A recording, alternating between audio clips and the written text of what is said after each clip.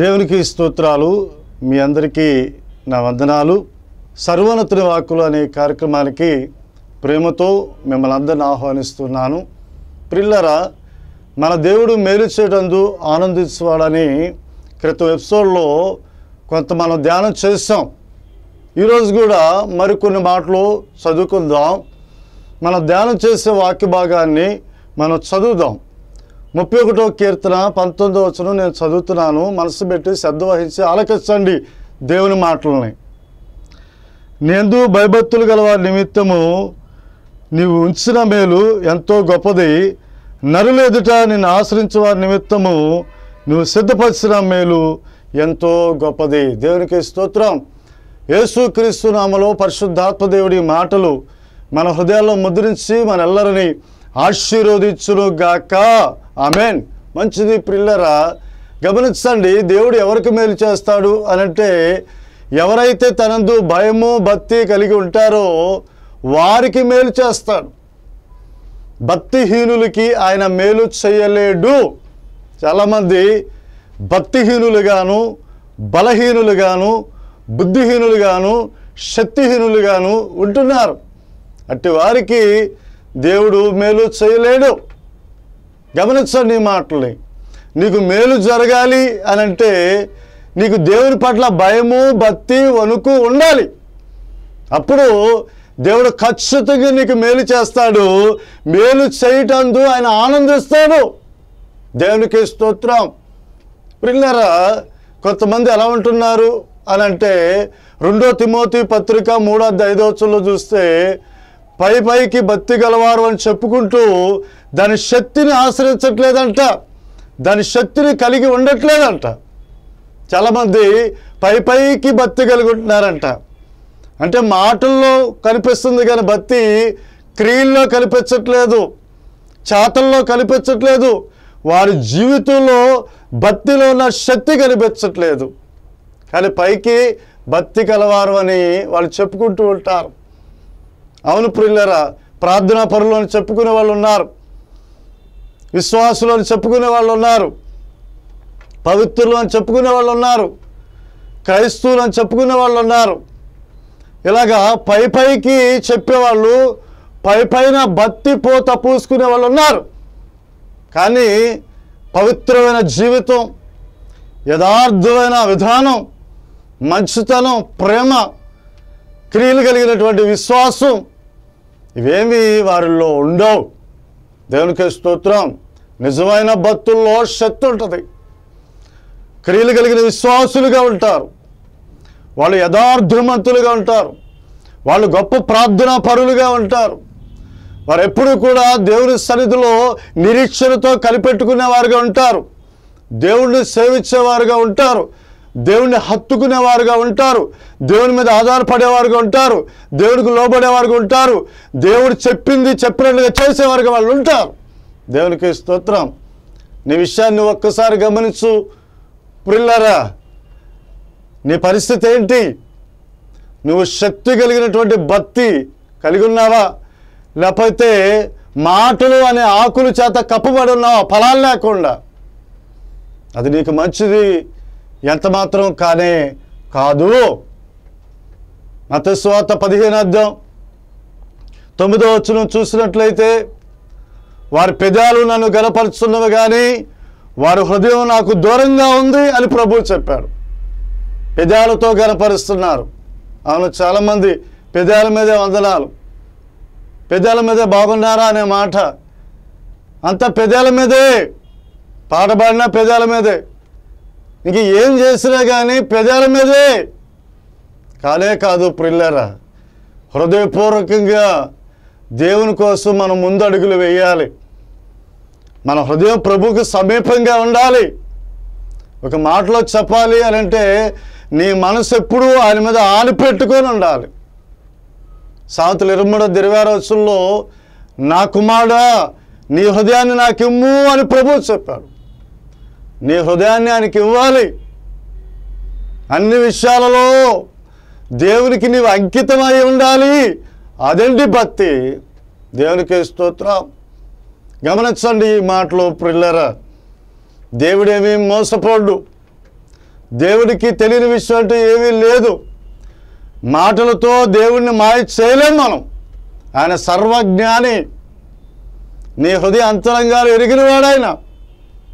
మొదటి సామెల గ్రంథం 16:7 చూస్తే సమూయేలు ఎత్తు చూస్తున్నాడంట, సమూయేలు రూపం చూస్తున్నాడంట, సమూయేలు బలం చూస్తున్నాడంట.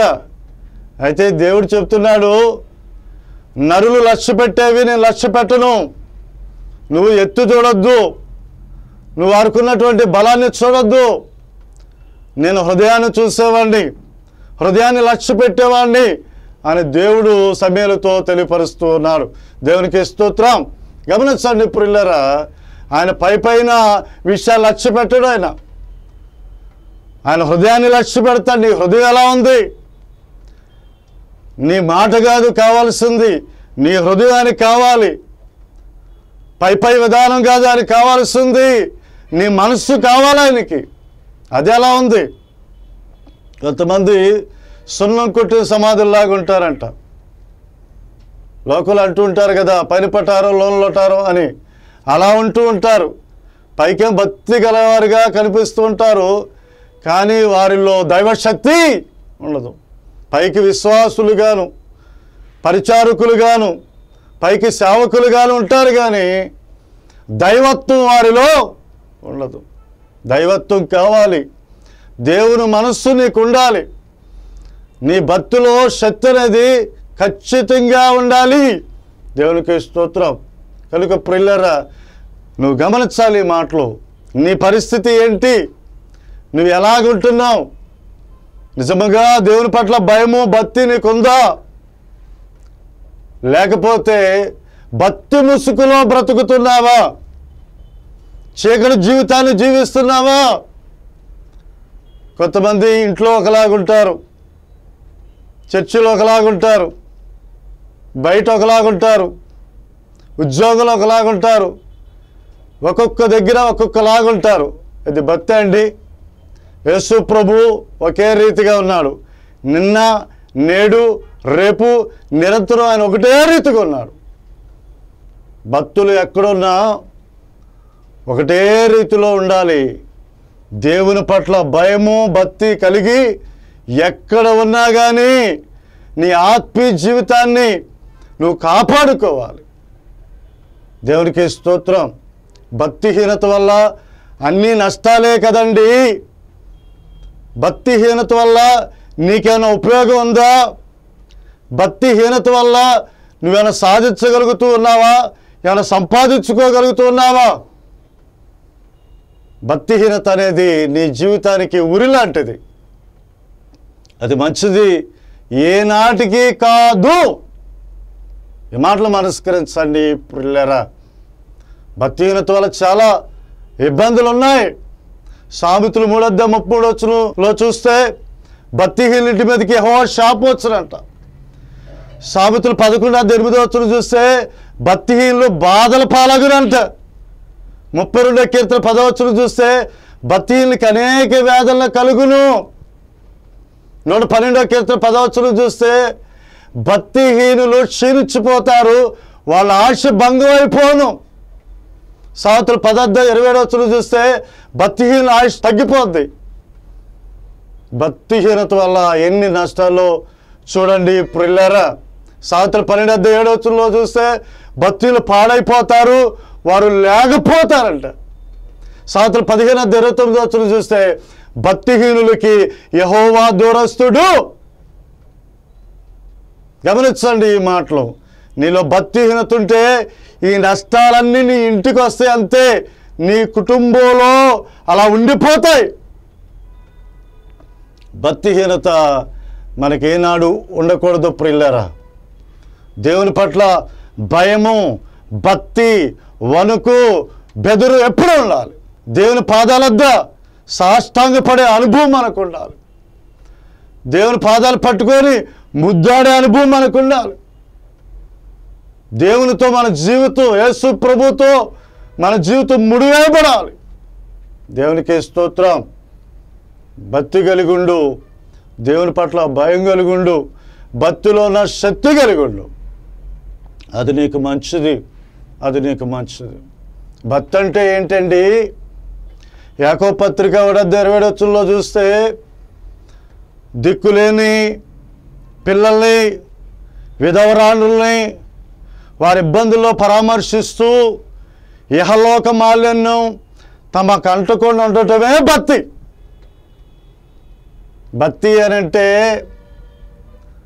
విధవరాండ్రుల్ని, దిక్కులేని బిడ్డల్ని ఆదుకోవటం, వారికి సహాయం చేయటం, వారికి ఉపయోగకరమైనటువంటి పనులు జరిగించడం, అది భక్తి అండి. దేవునికి స్తోత్రం. అంత మాత్రమే కాదు ప్రియులారా, ఇహలోక మాలిన్యం నీకు అంటకుండా నిన్ను నువ్వు కాపాడుకోవాలి, పవిత్రమైన జీవితాన్ని కలిగి ఉండాలి. అదే భక్తి. అపవిత్రంగా ఉండటం భక్తి కాదు. అవకాశం దొరికితే పాపం చేయటం భక్తి కాదు.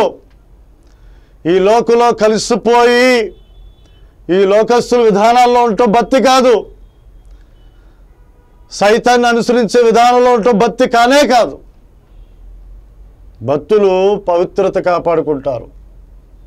వారి చూపులో పవిత్రత, వారి మాటల్లో పవిత్రత, వారి ఆలోచనలో పవిత్రత, వారి చేతులు చేతుల్లో పవిత్రత, వారి నడక ప్రవృత్తిలో పవిత్రత, వారి హృదయంలో మనసులో పవిత్రత.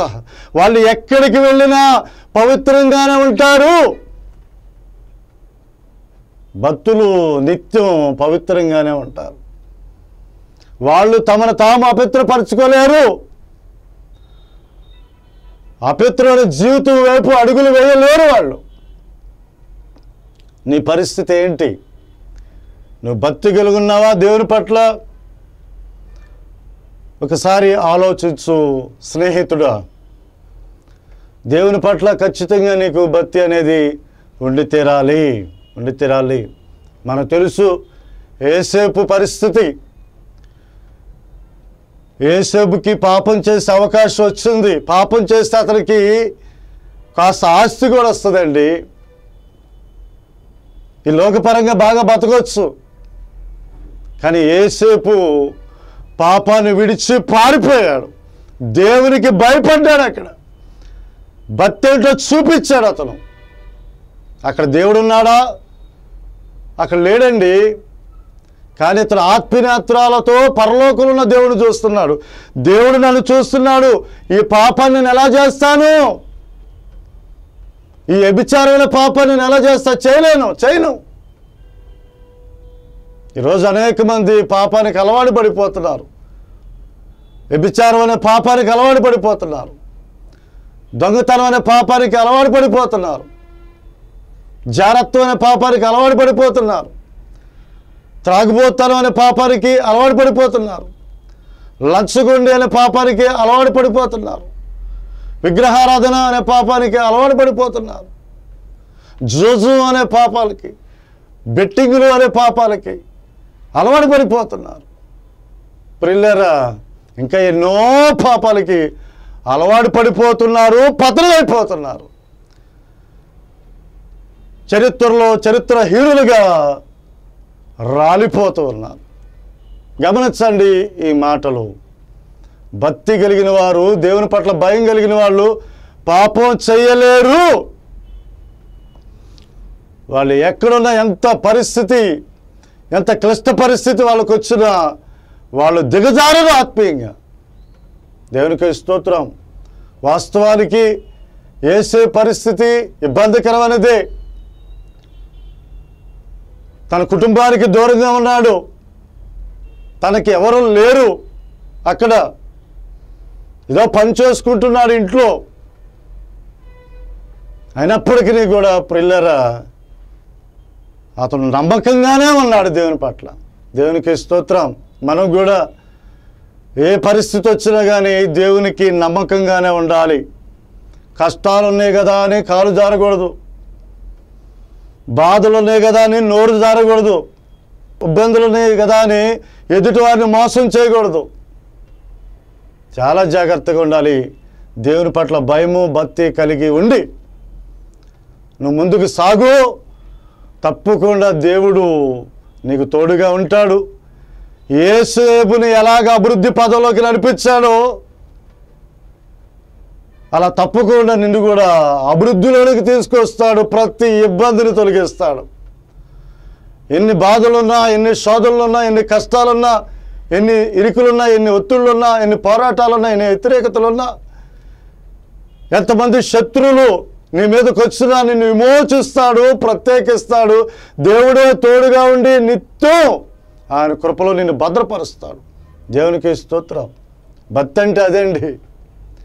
నువ్వే ప్రాంతంలో ఉన్నా, ఎటువంటి పరిస్థితులు నీకు సంభవించినా, తొట్టిల్లిపోయే పరిస్థితులు వచ్చినా దేవుని పట్ల భయము భక్తి కలిగి ఉండు. భక్తి వల్ల మనకన్నీ లాభాలేనండి. భక్తి వల్ల మనకన్నీ ఉపయోగాలే. భక్తి వల్ల మనకంతా ప్రయోజనమే.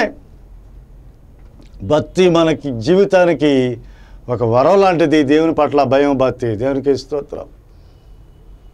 సామెతలు 19:23 చూస్తే భక్తులు ఏ అపాయం లేకుండా బ్రతుకుతారంట.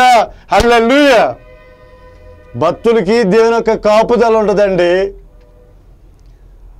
వారు ఏ అపాయం లేకుండా సురక్షితంగా బతుకుతారు. వాళ్ళు ప్రమాదం వాళ్ళ దగ్గరికి రాకుండా దేవుడు అడ్డుకుంటాడు. ఆపద వారిని అంటకుండా దేవుడు అడ్డుకుంటాడు. దేవునికి స్తోత్రం. భక్తులకి గొప్ప భాగ్యాలు ఉన్నాయి. 128వ కీర్తన 1-2 వచనాలు చూస్తే భక్తులు తమ చేతులు కష్టార్జితాన్ని అనుభవిస్తారు. నీ చేతులు కష్టార్జితాన్ని నువ్వు అనుభవిస్తావు. నీ భార్య బిడ్డలు అనుభవిస్తారు. ఈరోజు చాలామంది వారి చేతులు కష్టార్జితాన్ని అనుభవించలేకపోతున్నారు. నెల నెలకి వచ్చే జీతం దారిలోనే అయిపోయే పరిస్థితి. కానీ భక్తులైతే వారి చేతుల కష్టార్జితాన్ని సంతృప్తిగా అనుభవిస్తారు. కుటుంబంతో సహా వాళ్ళు అనుభవిస్తారు. పిల్లలు దేవునికి స్తోత్రం. హల్లెలూయా. మనం చదువుకున్నాం 30వ కీర్తన 19వ వచనంలో భక్తుల కంట గొప్ప మేలు సిద్ధపరిచాడట దేవుడు. మేలుకే సమస్తం సమకూర్చి జరిగించే దేవుడు భక్తుల కోసం మేలులు సిద్ధపరిచాడు. 34వ కీర్తన 10వ వచనంలో చూస్తాం కదా, సింహ పిల్లలు లేమి గలవై ఆకలిగొన్ను యెహోవాను ఆశ్రయించిన వారికి ఏ మేలు కొదువ అవ్వదు. బిడ్డల కోసం తల్లిదండ్రి ఆస్తులు దాచినట్లుగా, వారికి కావలసినవి దాచిపెట్టినట్టుగా, సిద్ధపరిచినట్లుగా దేవుడంట ఆయనందు భయం భక్తి గలవారికి దాచిపెడతాడంట మేలులు. దేవునికి స్తోత్రం. నీకోసం దాచి ఉంచాడు ఆయన. ఆరోగ్యాన్ని, ఆయుష్ని, ఐశ్వర్యాన్ని, మంచి పేరుని, మంచి ఉద్యోగాన్ని నీకోసం నీకు కావాల్సిన అన్నీ ఆయన దాచిపెట్టాడు. మంచి మంచి ఆశీర్వాదాలు నీ నిమిత్తం ఉన్నాయి. దేవునికి స్తోత్రం. గమనించండి ప్రిల్లర్, ఈ మాటలు నువ్వు ఇల్లు కట్టుకోవడానికి ఆయన మేలులు దాచిపెట్టాడు. నీ కుమారుడికో లేక నీ కుమార్తెకో వివాహం చేయటం కోసం ఆయన మేలులు దాచిపెట్టాడు. నీకు మంచి ఉద్యోగం రావటం కోసం ఆయన మేలులు సిద్ధపరిచాడు. నీ బిడ్డల చదువుల్లో రాణించడం కోసం మేలులు సిద్ధపరిచాడు. నీ గర్భఫలం తెరవటం కోసం, నీకు గర్భఫలం ఇవ్వటం కోసం ఆయన మేలులు సిద్ధపరిచాడు. ప్రతి భయం నుండి నిన్ను విడిపించడం కోసం, ప్రత్యేకమైన జీవితం నీకు ఇవ్వటం కోసం ఆయన మేలులు సిద్ధపరిచాడు. ఇంకెలా చెప్పుకుంటూ పోతే ప్రిల్లరా, అనేకమైన విషయాల్లో అనేకమైన మేలులు నీ కోసం నీ దేవుడు, నీ ప్రభు సిద్ధపరిచాడు. దేవునికి స్తోత్రం. గమనించండి ప్రిల్లర్, ఈ మాటలు అంత మాత్రమే కాదు. సామెతలు 22వ వచనం చూస్తే ఆయనందు భయభక్తులు గలవారి నిమిత్తం ఐశ్వర్యము, ఘనత, స్థిరమైన కలిమి, జీవం, నీతి ఇవన్నీ సిద్ధపరిచాడు. దేవునికి స్తోత్రం. నువ్వు ఆయనందు భయభక్తులు కలిగి ఉండాలి, కానీ ఐశ్వర్యం ఇస్తాడట ఆయన. నీకు ధనఘనతలు ఇస్తాడు ఆయన. మనకు తెలుసు కదా, కొలసీలకు రాసిన పత్రిక 3 బుద్ధి జ్ఞాన సర్వ సంపదలు ఆయన గుప్తములై ఉన్నాయి, అవి నీకు ఇవ్వగలిగిన దేవుడు ఆయనే. నీ కుటుంబంలో పేదవారు లేకుండా ఆయన చేయగలడు. దేవునికి స్తోత్రం. గమనించండి ప్రియులారా, ఈ మాటలు ఆయనందు భయభక్తులు కలిగి ఉంటే నీకు ఈ లోకంలో కరువు కాటకాలు అనేవి ఉండకుండా దేవుడే చేస్తాడు. ఈరోజు చాలామంది అప్పులు అనే ఇబ్బందుల్లో కొట్టుమిట్టాడుతున్నారు, వడ్డీలు కూడా కట్టలేకపోతున్నారు, అసలు తీర్చుకోలేకపోతున్నారు, అల్లాడిపోతున్నారు. అటువంటి వారితో కూడా నా దేవుడు మాట్లాడుతున్నాడు, నువ్వు దేవుని పట్ల భయము భక్తి కలిగి ఉండు. ఆయన దగ్గర ఉన్నటువంటి ఐశ్వర్యం నీ ఇంటికి వచ్చేలాగా, నీకు అందేలాగా, నీ కుటుంబంలో ఉండేలాగా ఖచ్చితంగా ఆయన చేస్తాడు. దేవునికి స్తోత్రం. హల్లెలూయా. గమనించండి ప్రియులారా, ఈ మాటలు దేవునందు భయభక్తులు కలిగి ఉంటే నీకు అన్ని మేలులే కదా. ఆయనందు భయభక్తులు కలిగి ఉండగలుగుతున్నావా? 128వ కీర్తన 3-4 వచనాల్లో చూస్తే ఆయనందు భయభక్తులు ఎవరైతే కలిగి ఉంటారో వాళ్ళు ఆశీర్వదించబడతారంట. నీ భార్య నీ కోగిట ఫలించు ద్రాక్షవల్లి వలె ఉంటుందమ్మా. నీ పిల్లలు నీ భోజనం బల చుట్టూ ఒలివ మొక్కల వలె వారు ఉంటారు. ఎంత గొప్ప అనుభవం, అద్భుతం ప్రియులారా ఇది. దేవునికి స్తోత్రం. ఆయనందు భయభక్తులు కలిగి ఉండు అంతే. 34వ కీర్తన 9వ వచనం చూస్తే ఆయనందు ఎవరైతే భయభక్తులు కలిగి ఉంటారో వాళ్ళకి ఏమీ కొదువు ఉండదంట. వారికి సర్వ సమృద్ధి దేవుడే ఇస్తాడు. దేవునికి స్తోత్రం. ప్రియులారా, ఇదే 34వ కీర్తన 7వ వచనంలో చూస్తే ఆయనందు భయభక్తులు గలవారు చుట్టూ యెహోవా దూతుండి వారిని రక్షించును. దేవునికి స్తోత్రం. దేవుని పట్ల భయము భక్తి మనకుంటేనంట మన చుట్టూ దేవుని యొక్క దూతలు ఉంటారు. ఈ మాటలు మనస్కరించండి ప్రియులారా. దేవునందు భయభక్తులు ఉంటే నీకు మేలు, నానాటికి నీకు మేలులే. ఈ దీంట్లో తిరుగులేనే లేదు. ఇంకా ఎవరికి మేలు జరుగుతాయి అనే విషయాలు కూడా నేను మీకు జ్ఞాపకం చేస్తాను. 133వ కీర్తన 1వ వచనంలో చూస్తే సహోదరుల ఐక్యత కలిగి నివసించుట ఎంత మేలు, ఎంత మనోహరం. అవును ప్రియులారా, మన ఐక్యత కలిగి నివసిస్తే సహోదరులు సహోదరీలు ఐక్యతతో ఉంటే ఖచ్చితంగా మేలులు జరుగుతాయి. ఈ రోజుల్లో ఐక్యత అనేది ఉండట్లేదు. ఎన్నో హెచ్చు తగ్గులు ఉంటూ ఉన్నాయి ప్రియులారా. అది మంచిది కానే కాదు. కొలసీలకు రాసిన పత్రిక 3:15 వచనంలో చూస్తే మనం ఒక్క శరీరంగా ఉంటాకి పిలబడ్డాం. 1 కొరింథీ పత్రిక 10:16 వచనంలో చూస్తే అనేకులైన మనం ఒకటే శరీరంగా ఉండటానికి ప్రభు మనల్ని ఏర్పాటు చేస్తాడు. దేవునికి స్తోత్రం. ఐక్యత అనేది మనలో ఉండాలి, కలిసిమెలిసి ఉండాలి. అపోస్తుల కార్యాలు 1వ అధ్యాయం 13 నుండి 15 వచనం వరకు చూస్తే 120 మంది ఉన్నారంట మేడగదిలో. అంతకంటే ఎక్కువ మందే, తక్కువైతే కాదు. వాళ్ళందరూ ఏక మనసుతో ఉన్నారు. మనందరూ ఏక మనసుతో ఉండాలి, ఐక్యత కలిగి ఉండాలి. ప్రతి క్రైస్తవుడు క్రైస్తవురాలు ఏ తారతమ్యాలు ఉండకూడదు, ఏ హెచ్చు తగ్గులు ఉండకూడదు. ఖచ్చితంగా ముమ్మాటికి మనం ఐక్యతతో మసులుకోవాలి. దేవునికి స్తోత్రం. యేసుక్రీస్తులో మనం అందరం అవయవాలండి. యేసుక్రీస్తుకి మనం శరీరంగా ఉన్నాం, ఆయన మన శిరస్సు అయి ఉన్నాడు. మనలో మనకెందుకండి ఈ భేదాలు, ఈ హెచ్చు తగ్గులు, వాళ్ళు గొప్ప వీళ్ళు తక్కువ, ఇవన్నీ వద్దు. యేసుక్రీస్తు మనల్ని సహోదరులుగా సహోదరులుగా ఉంచాడు కాబట్టి అందరూ కలిసిమెలిసి ఉందాం, చక్కగా దేవుని సన్నిధిలో సాగుదాం. అది మంచిది. ఇంకా ఎవరికి మేలు జరిగిద్ది అంటే 1 కొరింథీ పత్రిక 6:7 వచనం చూస్తే అన్యాయం సహించిన వారికి మేలు జరిగిద్ది. ఎవరైనా నీకు అన్యాయం చేస్తే నువ్వు సహించు, దేవుడు చేస్తాడు మేలు. అన్యాయంగా నిన్ను తిట్టినా కొట్టినా అన్యాయంగా నీ పట్ల దురుసుగా ప్రవర్తించిన, నీ మీద లేనిపోని నిందలు మోపిన సహించు. తప్పకుండా దేవుడు నీకు మేలు చేస్తాడు. మరొక మాట, విలాపవాక్యాలు 3:27 చూస్తే, నరుడు యెహోవా కాడి మోయుట మేలు. దేవునికి స్తోత్రం. ఈ మేలులన్నీ నువ్వు పొందుకోవాలని పరిశుద్ధాత్మ దేవుడు ఈ మాటలు ఈ సమయంలో నీకు అందించి ఉంటుండగా, ఈ మాటలు మనస్కరించి ఈ మాటల ప్రకారంగా నువ్వు దేవుని పట్ల వ్యవహరించి ఆత్మీయ మేలులు, ఆర్థిక మేలులు, శారీరక మేలులు, కుటుంబంలో మేలులు, అన్ని విషయాల మేలు పొందాలని ఈ మాటలు చెబుతూ నేను ముగిస్తున్నాను. చిన్న ప్రార్థన చేస్తున్నాను. పరిశుద్ధుడా మీ స్తోత్రాలు. ఈ మాటలన్నీ మా అందరి హృదయాలు ముద్రించి మా అందరినీ మీరు దీవించండి. ఈ మాటల ప్రకారంగా మీ ద్వారా మేము మేలు పొందేలాగా మమ్మల్ని సిద్ధపరచమని యేసుక్రీస్తు నామములో ప్రార్థిస్తున్నాం తండ్రి. ఆమేన్.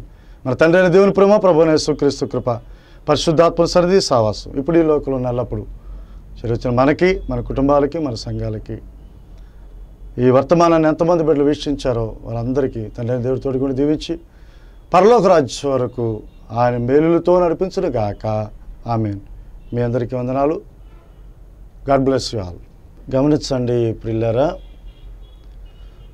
ఈ విజయవాడ ప్రాంతంలో సర్వోన్నతుడైన దేవుడు నివసించు ప్రార్థనా మందిరాన్ని కట్టడానికి మేము సిద్ధపడుతూ ఉన్నాం. కనుక మీ వంతులో మీరు ఆర్థిక సహాయాన్ని అందజేయండి. మందిరం కట్టాలి అంటే అది చిన్న పని కాదు, చిన్న విషయం కాదు. లక్షల్లో అవసరంగా ఉంటుంది. కనుక దేవుని యొక్క మందిర నిర్మాణం నిమిత్తం మాతో పాటు కలిసి మీరు కూడా మందిర నిర్మాణంతో పొందాలని, మీ వంతు సహాయ సహకారాలు అందించాలని నేను మీకు తెలియపరుస్తున్నాను. అంత మాత్రమే కాదు, ఈ ఎపిసోడ్కి కూడా ప్రియులారా, మరి ఒక్క ఎపిసోడ్కైనా మీ వంతు సహాయ సహకారాన్ని మాకు అందించండి. సువార్త వ్యాప్తి విషయంలో మనం ఎప్పుడు కూడా ముందే ఉండాలి. దేవుని రాజ్య స్థాపన విషయంలో మనం ఎప్పుడు కూడా గుప్పిళ్ళు విప్పాలి. అప్పుడే దేవుడు మనల్ని ధారాళంగా దీవిస్తాడు. దేవుడు మిమ్మల్ని అందరినీ సమృద్ధిగా దీవించును గాక. ఆమేన్. మీకు వందనాలు. ప్రియ దేవుని బిడ్డలారా, మన ప్రభువైన యేసుక్రీస్తు నామములో మీకు శుభాభివందనములు. సర్వోన్నతుని వాక్కులు అను ఈ టీవీ కార్యక్రమాన్ని వీక్షించారు కదూ. దైవజనులు మోజేస్ గారు చెప్పిన వర్తమానాన్ని విన్నారు కదూ. మంచిది. దేవుని మాటలు మీ హృదయంలో భద్రపరుచుకుని ఆ వాక్యానుసారంగా జీవించి ఫలించుదురుగాక. ఆమేన్. దేవుని బిడ్డలారా, ఈ ఆధ్యాత్మిక కార్యక్రమానికి స్పాన్సర్ చేయమని దేవుడు మీ హృదయాన్ని ప్రేరేపిస్తే తప్పక చేయండి. గమనించండి, ప్రతిరోజు మా మందిరంలో ప్రార్థన బృందం వారు మధ్యాహ్నం 12 గంటల నుంచి 3 వరకు అవసరతలో ఉన్నవారి కొరకు, మరి మమ్మల్ని ప్రార్థన సహాయం కోరిన వారి కొరకు ప్రత్యేకంగా ప్రార్థిస్తున్నారు. మీ ప్రార్థనలు మాకు తెలియచేయండి. మీ కానుకలు మరియు మీ ప్రార్థన అవసరతలు పంపవలసిన మా చిరునామా ఫాస్టర్ సిహెచ్ మోజెస్ గారు, చిలక ప్రసాద్ వీధి, ఇందిరాగాంధీ స్టేడియం వెనుక, పాతగిరిపురం, విజయవాడ 10, ఆంధ్రప్రదేశ్. మా సెల్ నెంబర్ 9849131674. దేవుడు మిమ్మల్ని దీవించునుగాక. ఆమేన్.